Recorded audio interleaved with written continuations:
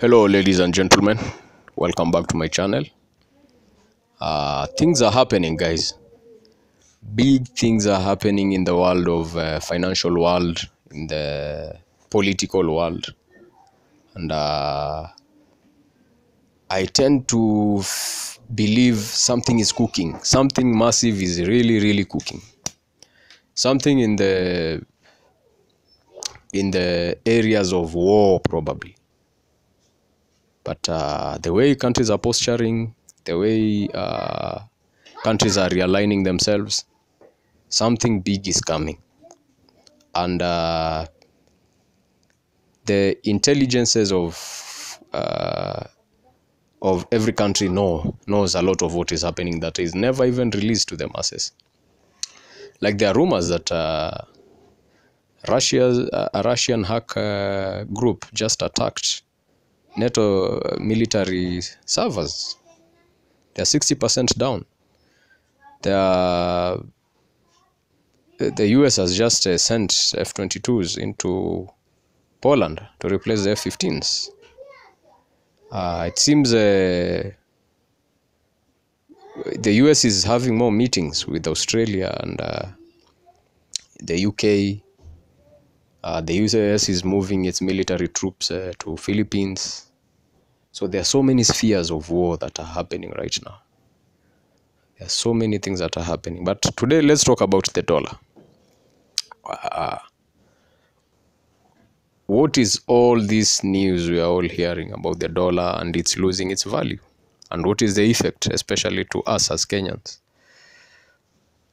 The dollar has for long been the world's reserve currency.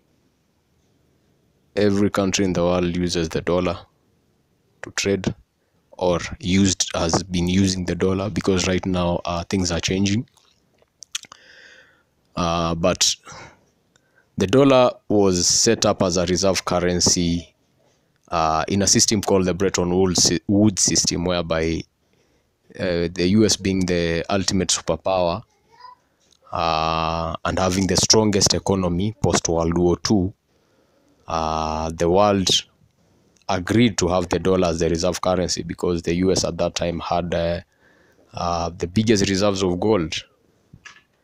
But and the dollar was really strong because the US really had big, massive reserves of gold. And it was very strong also economically. It was trading with everybody already in the world. But then the US did away with the Bretton Woods system in the 70s. President Richard Nixon, who abolished that system because the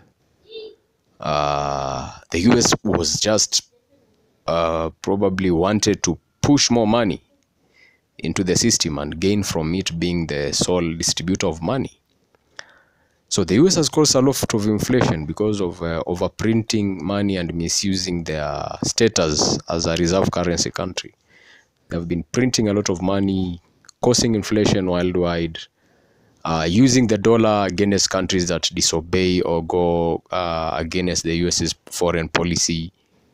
And finally, the world is waking up, and people have realized the US still doesn't export anything anywhere today, apart from weapons and its platforms, its IT softwares like Google, Facebook. The US doesn't manufacture anymore. It outsources most of its manufacture. So the only thing the US has been holding on the world is through the US dollar. It acts as a broker for other countries' trade.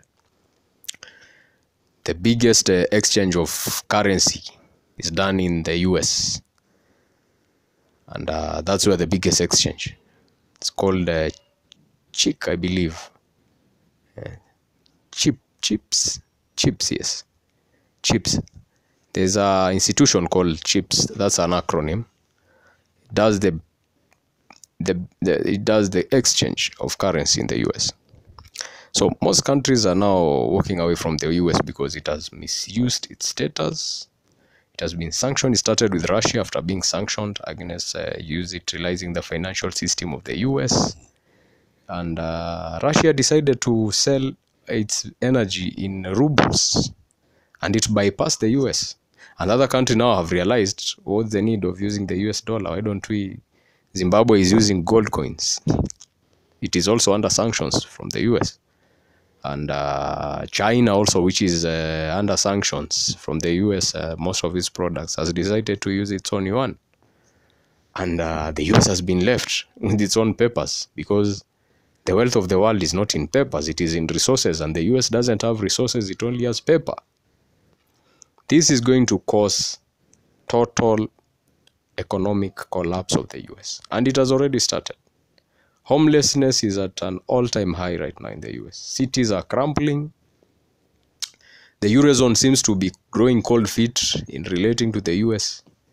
The French president was in China recently to try and mend ties with China.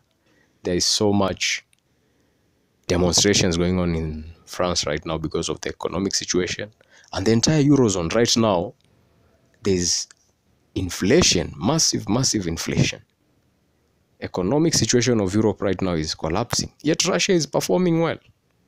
The Russian ruble is grown in value. The Russian economy is doing good. It has gotten new clients for energy. Russia is even selling oil to Saudi Arabia, which is reselling again to other countries.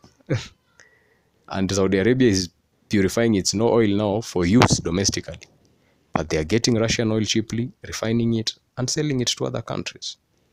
So countries have learned how to survive without the US. Countries are already moving away from the US. And even European countries are starting to question. Hungary is not very close to the US. France is like breaking ties right now with the US, and preaching that to other countries to break ties with the US. So what does it portend to Africa? For us, it is high time we ditch the dollar. It has caused so much inflation. They hoard it when they want. They flood the market with it when they want. They control the entire performance of every economy in the world with the dollar. So it's high time we ditch the dollar, started trading in our own currency, started trading with our own resources.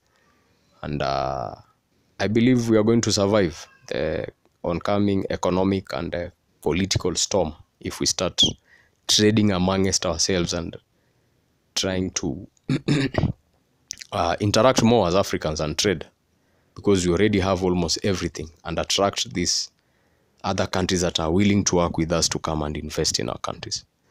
So what do you think? Share, subscribe, and thank you for support. See you on the next one.